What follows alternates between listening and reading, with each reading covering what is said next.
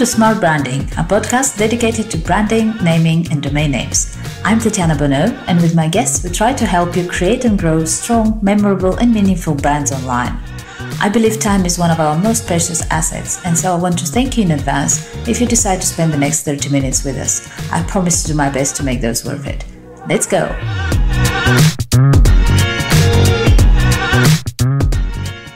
So today our guest is Daniel Greaves. He founded a specialist cold email marketing business that is a mix of a service and proprietary tech. Hi, Daniel. Thank you for making the time. Hi, Tatiana. Thanks so much for having me. And let's start a bit with an introduction. Tell me a bit about yourself. So I've always been in kind of sales and actually started out in finance. Started out in the stockbroking, the institutional stockbroking industry. And in stockbroking, it is basically you're trying to convince the people who manage the most money on what stocks to buy. And I was like a very young, inexperienced finance graduate trying to convince these very rich portfolio managers and smart people on what stocks to buy. Obviously supported by analysts, and that was how I got thrown into the kind of deep end of sales very fast. And my natural response was to try and get analytical to solve the problems rather than keep throwing whatever I could against the wall until something sticks. Mm-hmm.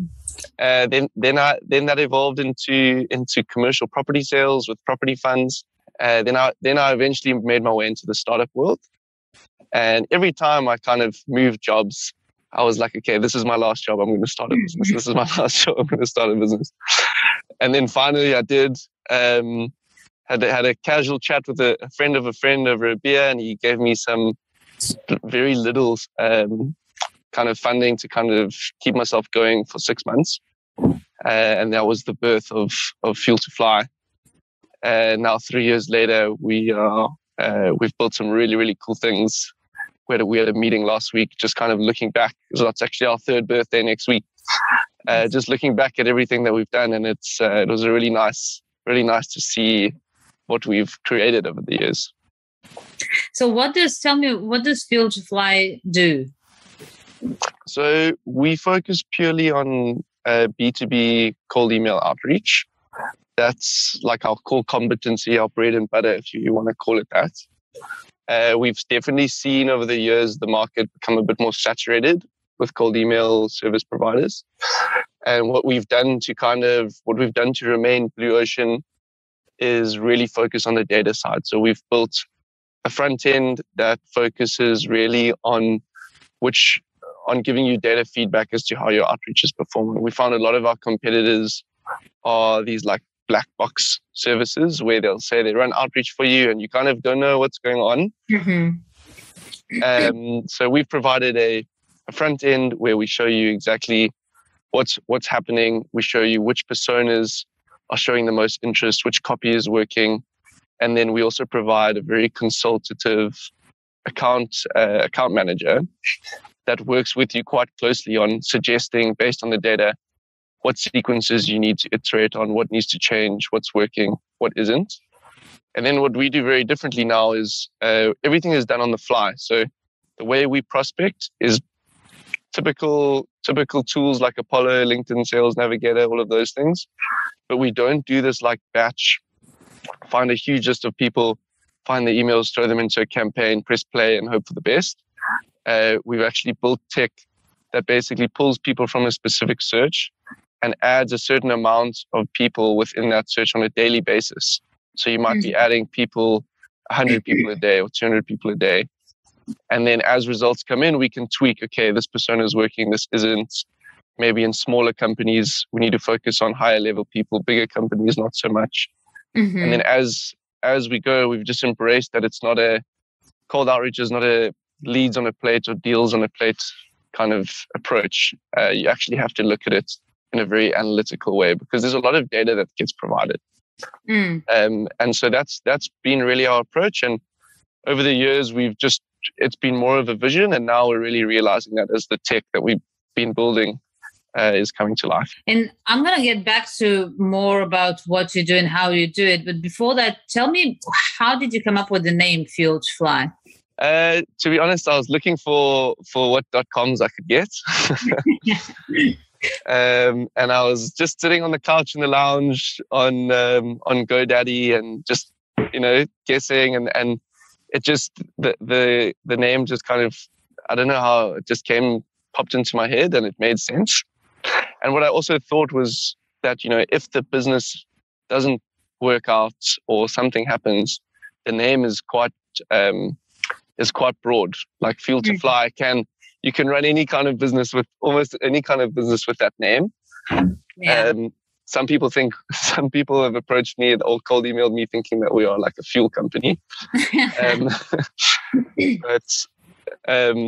But yeah, so it was quite broad. Like you could spin that in many ways. And then as soon as I typed it in, the .com was there. It cost me $8 a year, and then it was a no-brainer. As soon as I saw the .com, I was like, okay, this is a good name. Yeah, that was quite lucky. It's a good, meaningful name, like you say. It's not limiting in any way. You can apply to anything, and it's also, it comes with a backstory of its own. Like you don't really need to explain much what you stand for when you.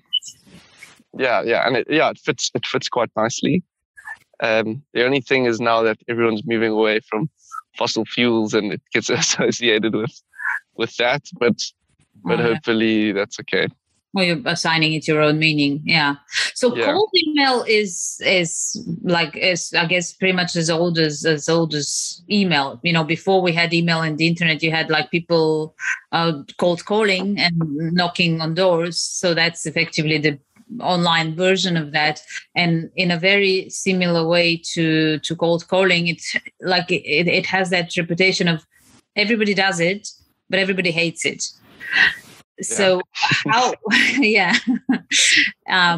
Literally, I mean, I don't think you can talk to somebody saying, "Oh, do you like being cold or cold email?" And everybody goes, "No." But then you have to do it when you run a business because you have to reach people somehow. So how do you deal with that?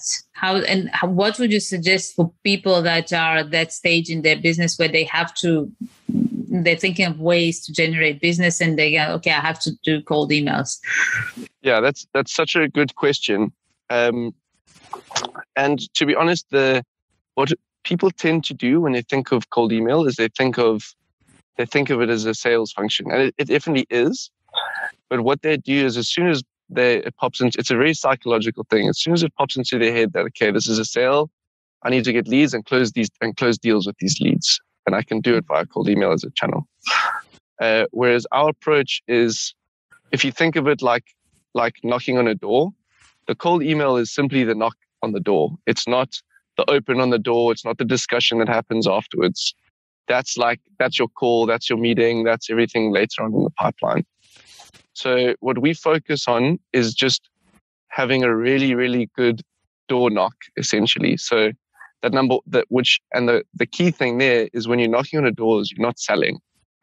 So the number one thing is that we try and embody in our cold outreach is to not sell at all. It's simply, we try to get through to the right people that resonate with a pain point, and simply ask for more information. Like, hey, is this something that resonates with you? If not, that's okay. If so, let me know. We can send you more information.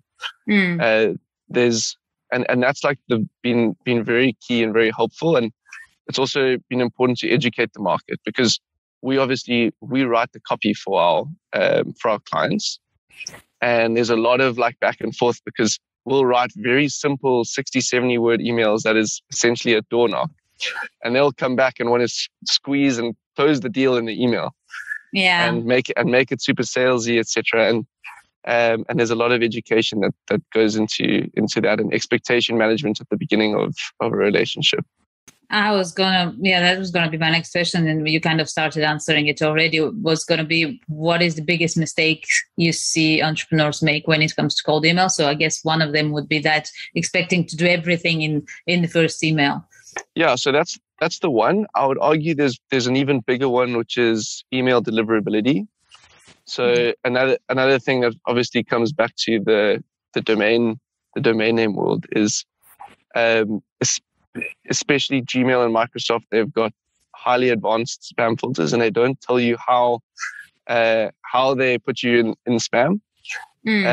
But what's very important is a big mistake sales teams make is number one. Outbound has become very technical now that we have Sales Navigator and Apollo and Zoom Info and all this intent data, and it's a full-on art now, like writing good copy and prospecting.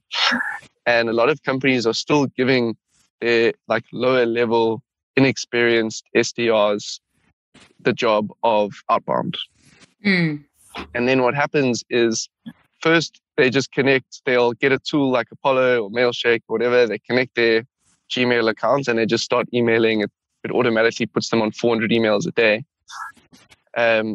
They don't clean their lists, or they acquire their data in an interesting way. And then what happens is they use their primary domain, and then they put the whole company's domain pretty much in the trash can, and then everyone starts landing in spam. So what a lot of people do is they buy a domain, like a different domain name. There is an issue with that, whereas if you have a new domain, you're kind of already automatically in some blacklists just because the domain is new. Because that's what spammers do. They just buy domains, email the world, the domain goes to trash, they buy another one and do it again. So our approach has been more subdomains, because then you leverage the age of the primary domain. We connect the subdomain, the customer points the subdomain to our server, and then we have a deliverability team that sets it up in the best kind of way possible. And then the nice thing is, if there is any damage done to the subdomain, it doesn't impact the reputation of the primary domain.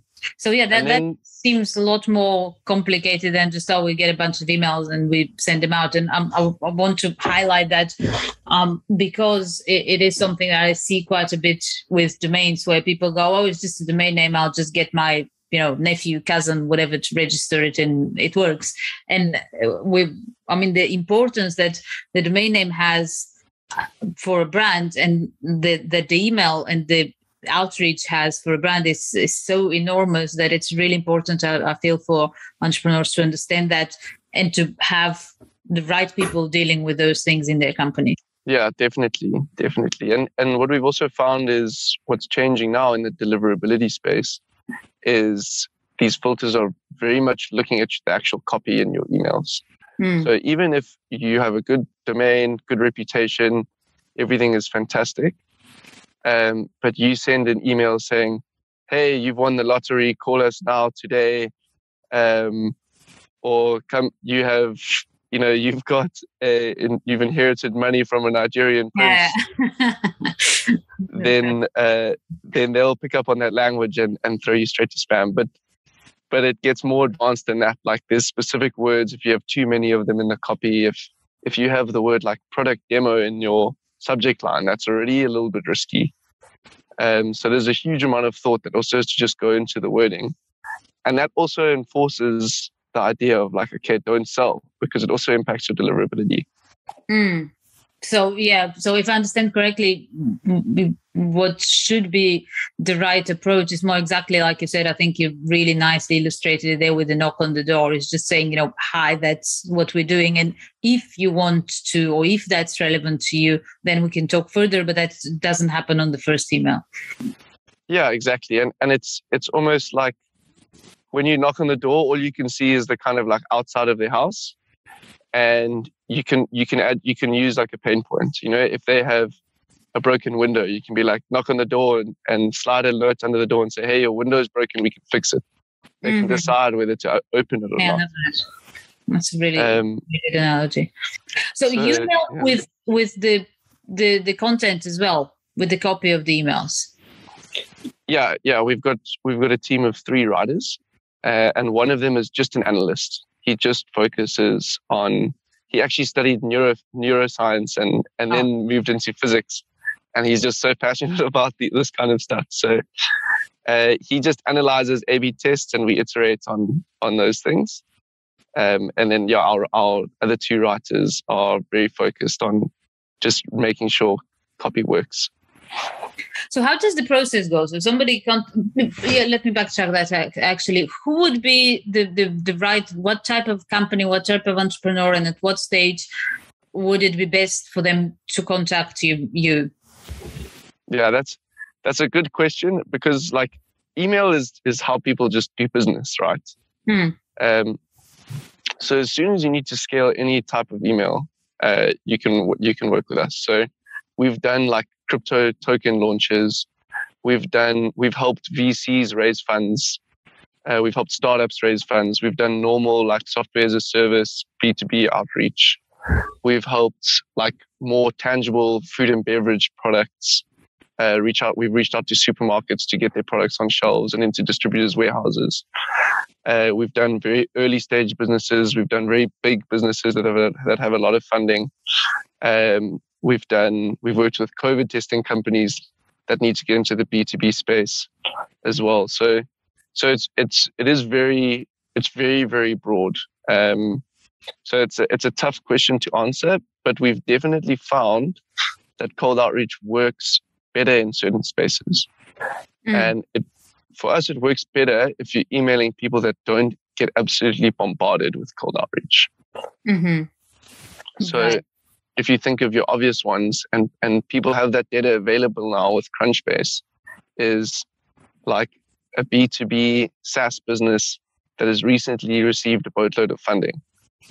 Like they get absolutely bombarded. So we don't even, and so many of our customers will come to us and be like, hey, we want to reach out to customers that have recently received funding. And we immediately say, no, it's not going to work. That was going to be another question. Yeah. How much do you get involved on that? How does that process go of, somebody comes up to you with, okay, that's what we're going to do.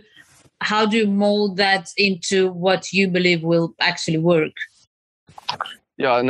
If you're asking so many good questions, Tatiana. So it's a very collaborative process because every customer is different. So where we kind of start is we talk about their product and we talk about their addressable market as a whole. And then what we do is we start segmenting. We work with them to segment their market into pieces, right? So I can talk in the case of Fuel to Fly. We've found that when we have customers that are reaching out to like hotels or people in the hospitality space, it works really well. When we reach out to companies, when we help VCs raise funds, it works really well.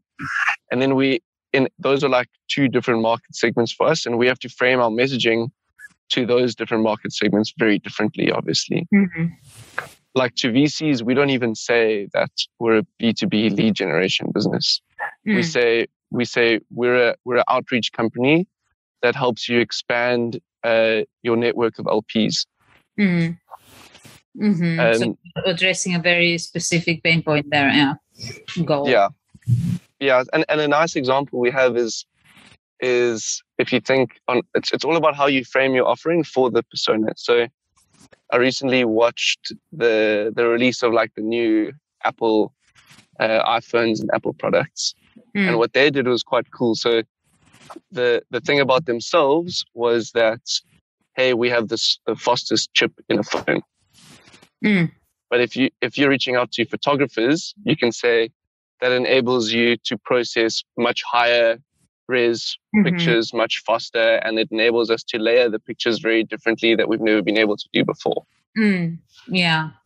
Because if you told the photographer, hey, get our phone, we've got the fastest chip ever, that means nothing to them, Yeah, absolutely. Apple are very good. Well, it's not an accident, they are who they are. But yeah, they're very, very good at that, at addressing exactly and even turning things that you would see as a negative to their advantage. I remember it's one of my favorite adverts they had with a kid, a teenager sort of an age that spends all their time on their phone on a holiday. And then but the end of the advert is actually they play a video that they've made, a little film about the family. and everybody's like Yes. together around it, and so lovely. It's like, wow. And it's like literally you don't have a parent who is not worried about their kid spending too much time on their phone, and they turn it into an advantage in like, yeah, but they can do creative things with it that, a good thing for the whole family and for their development as well. It's like, yeah, you did it again. It's Yeah, great. they really have an interesting strategy, and like it was cool watching the launch now. It was all about like safety, for example. Like all of their products had these like satellite safety tracking and like increased like accident, like if you have a car accident, your phone will tell you you've been in an accident and then let people know. And I think it's just because they time that well, because people are so much more cautious and almost afraid coming out of COVID and into like this climate change world, and everyone's in a very anxious space. So I think they hit that mark really well. That was definitely, the last thing was definitely a much very different from usually. It's all positive and all dreams and all aspirations, and now it was like all, like you said, it's all safety, protection. I think they even had some type of a tagline like that. It was like, we hope you're never gonna need all those features, but yes, if it can save your life. Yeah, very good. It is.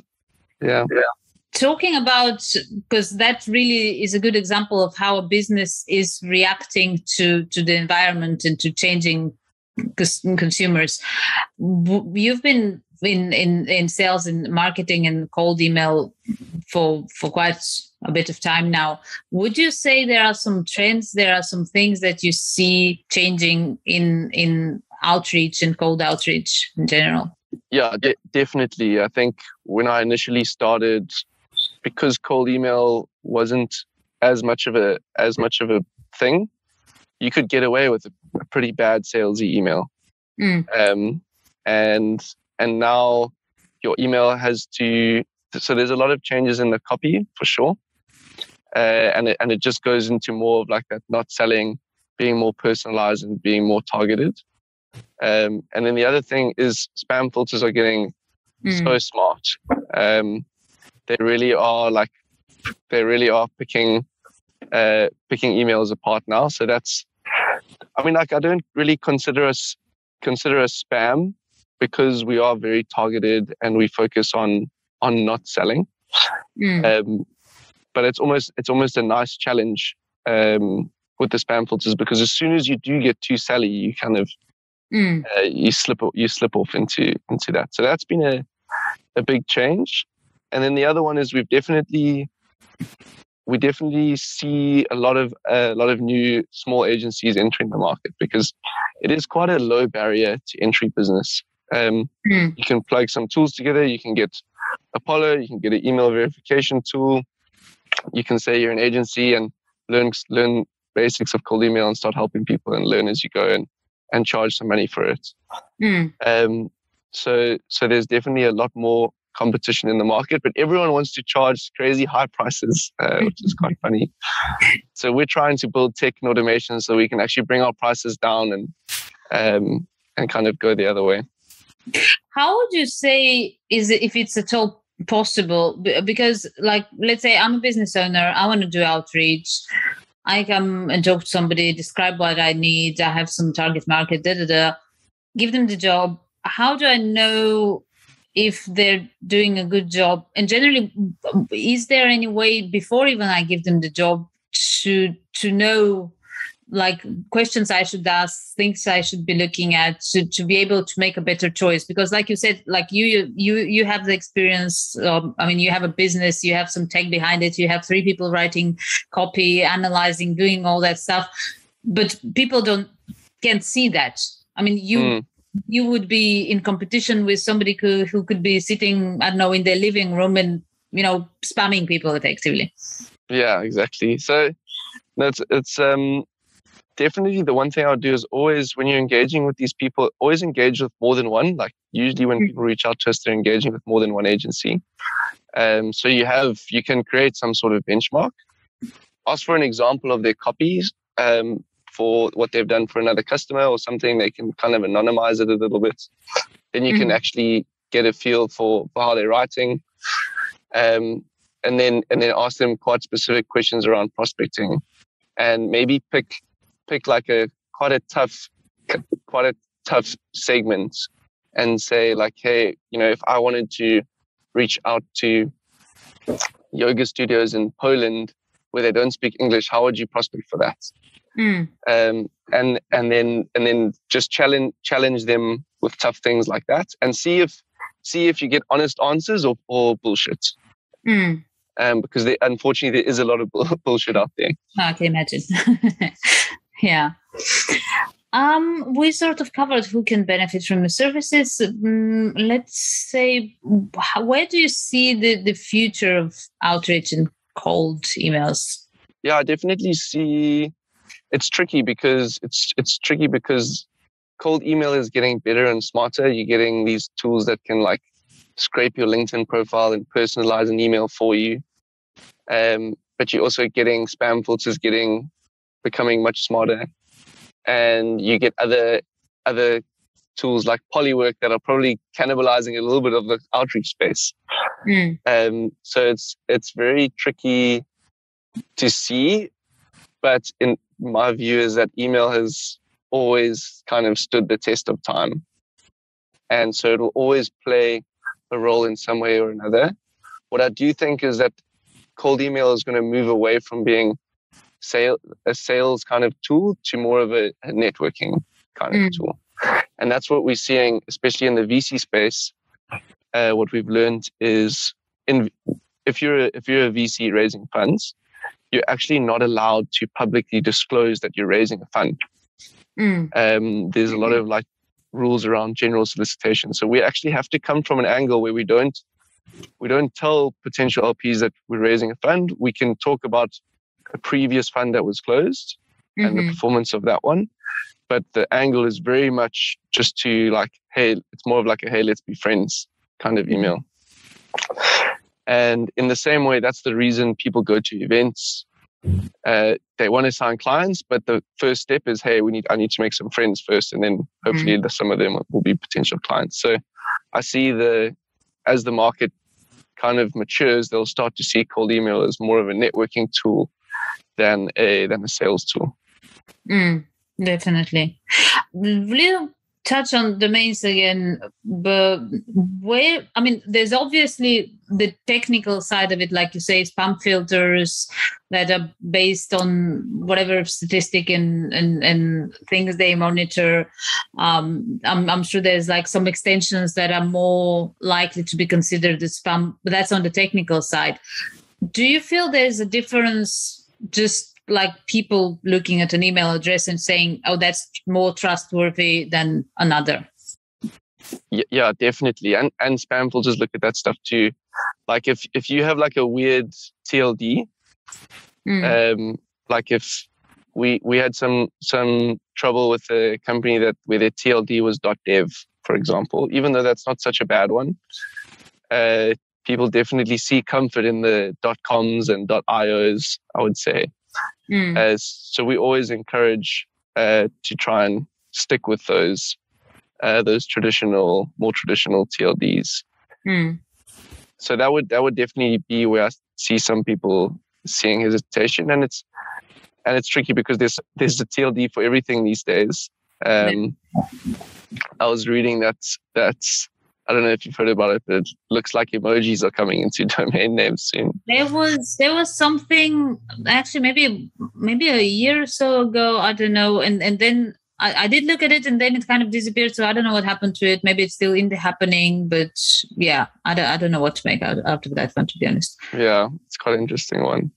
And then on the technical side, you have your mail server. So on the back end, your spam filters will check, okay, where's your mail server? If your mail server is google.com or gmail.com I think is generally the one that is used on the back end, then it's like a good reputation. So they'll also check the domain of your mail server.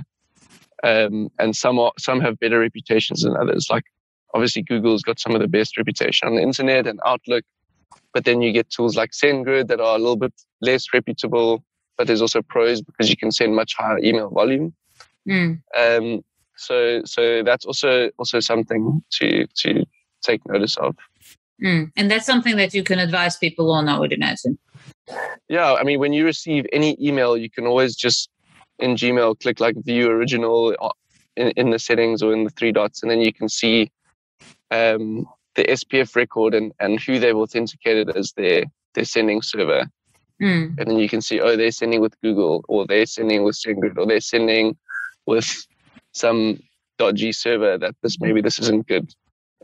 Yeah. Maybe not last question, but one of the last ones. I'm seeing it coming up to 30 minutes, and I try and keep it short. Okay. You are in South Africa, and you're running a global business. I think most people are like, when you come out of the US and Europe, and even Europe, it's seen more as like, if I build the business somewhere that's not the US, it's going to be, smaller, local. It's not, do you know what I mean? It's seen always as more something harder to achieve and to do. What is your experience? Yeah, to be honest, we definitely see that location bias for sure. Trying to tap into the US market, and we've become quite close with some of our US competitors. We all talk to each other, and we definitely see location bias, even though we tend to beat them on price. Most of our competitors on price. There's always a bit of hesitant, like a bit more comfort for clients to work with someone in their own country. So we've definitely seen that. What we have done is we have opened like a US subsidiary. We have hired some US consultants, and we have people on the ground in the US that help with referrals. But that's mostly how we've combated it. But it's definitely has been something that we've had a hurdle for us that I'd consider. It was interesting because I thought it wouldn't be. I thought everyone was, fine to work globally, and it was cool that we're based in Africa and things like that.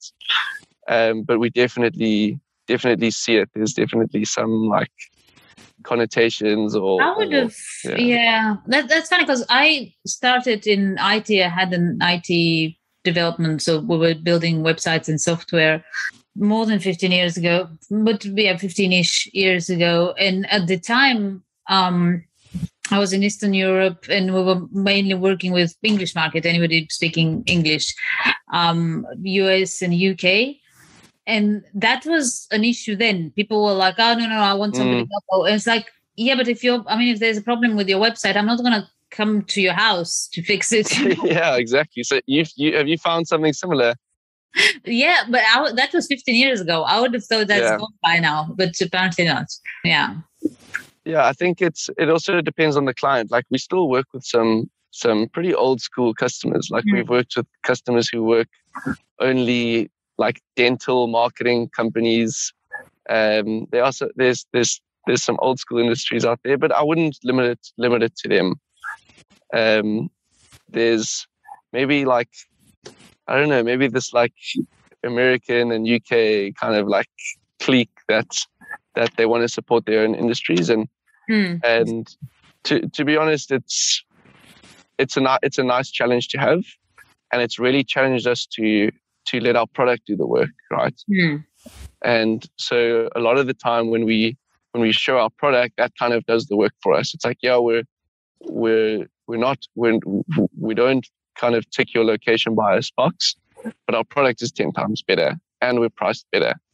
And that's been a nice challenge because it's forced us to really differentiate. Yeah, that's a very good point. It's like when your product does the work better and you can offer a better or competitive price, then it takes that problem with the location completely off the table. Yeah, and if we didn't have this like location thing, we probably wouldn't have been as driven to innovate as hard as we do, Yeah, that's a good point. So what's next? What's next for Fieldfly? What's next? I think for me as a founder, it always feels like there's still so much to do and to build. The product, in my mind, we've come a long way. There's still so much to do, but we just want to give the customer more power and agency. So there's right now, when you're working with an agency, you always have to go to the account manager, like, hey, please mark these contacts as do not contact, we're working with this company. Or, hey, like, we've seen in your dashboard now that you can provide this information that this persona is not working. Please, can we stop reaching out to them? We want to make that more of a, give the customer more agency to do that. So basically becoming more of a self-service intelligence, outreach intelligence tool, and move away from the kind of service part and into a product. And then much later, the idea is hopefully to build integrations with all of the outreach tools and data providers like your kind of Zoom Info, Apollo, Outreach.io, Mailshake, all of them. And then we sit in the middle as like this outreach analytics tool. And you can kind of, as a sales team, connect what you're using, get advice on copy and prospecting, and then let the data do the work and the tool make the suggestions. Nice. So we have some way to go. Definitely, yes. Yeah. That's good. All right. That was it. It's been very interesting. Where can people reach you? Just through our website, fueltofly.com. There's a lot of good information there. There's a little chat bot as well. You can reach out to our team through there, or on LinkedIn. You can find me on LinkedIn, and obviously Polywork as well. And those are pretty much the normal channels. And yeah. Great. All right. Well, it's been a pleasure. Thank you. And yeah.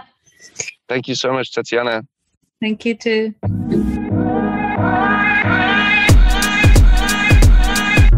Thank you for joining us in this episode of Smart Branding Podcast. Feel free to visit smartbranding.com for more information and reach out if you have any suggestions, questions, ideas, or just want to learn more about how a good domain name strategy can help you build a strong and successful brand. See you next time.